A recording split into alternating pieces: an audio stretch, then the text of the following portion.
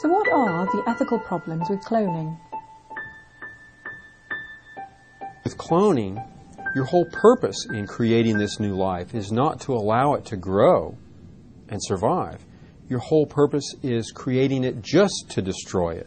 So you're creating a class of human beings whose only reason to exist is to be destroyed for research purposes. You grow it to a certain stage and then destroy it to cannibalize it for the various stem cell lines.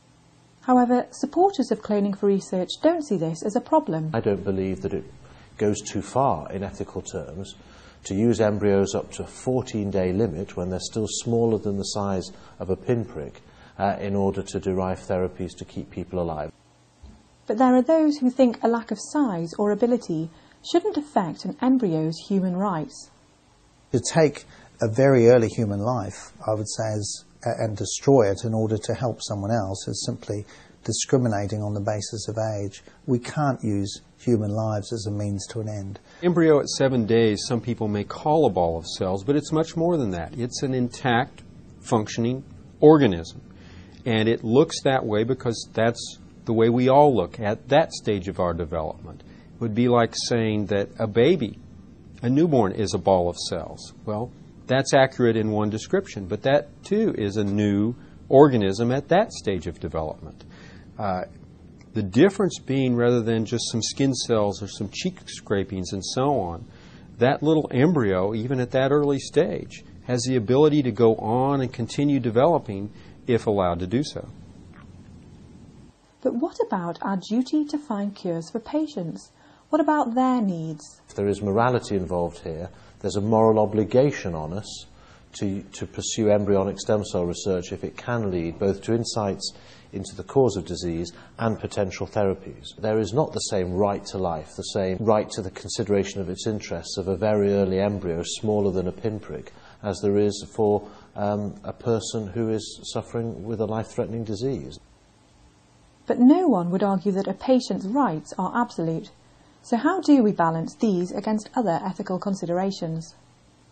You know, it's not a matter of saying we don't want people healed. We do want people healed. The question is how we do it, and are we doing it in an ethical way? We don't let you kill your child even if your child's organs can save you. We consider that unethical. Now that's an extreme example, but there are people in this debate that consider killing embryos the same as killing your child.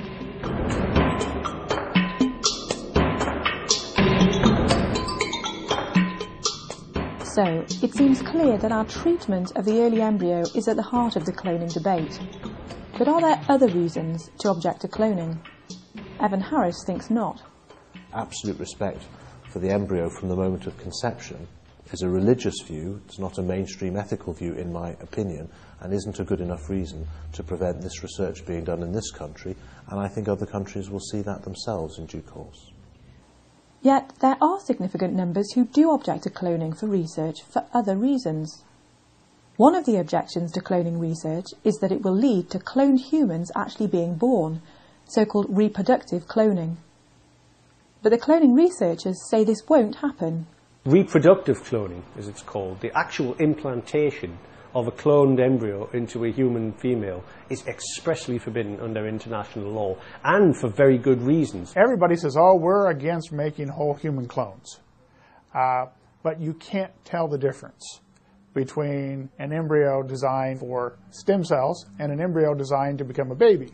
They're the same embryo. Once you've opened the floodgates to allow therapeutic cloning to take place, you've also opened them for reproductive cloning, regardless of what any government might want to do to pass a law to stop reproductive cloning. If it took 277 attempts to produce Dolly the sheep, and it's even more difficult to produce a human clone, no one's done it yet, then how many hundreds, thousands, tens of thousands of human beings have to die in the process of just getting there? But maybe this risk of research cloning being abused is worth taking. With any scientific development, knowledge is always a double-edged sword. There's nothing to stop someone trying this outside of the law. But that, to my mind, is not sufficient reason to restrict the technology involved in therapeutic cloning because of the great potential benefits that accrue to mankind.